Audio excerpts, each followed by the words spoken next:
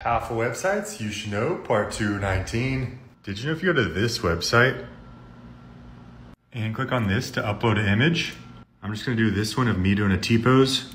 It will create a 3D model based on your 2D picture, but there's also some other cool things you can do. Just look. You can take a picture you made in an art generator. So in Midjourney, I made Mario as a real human during the Renaissance era. And you can create a 3D model with that one too. You can also download the model and use it in Blender for video games or 3D printing.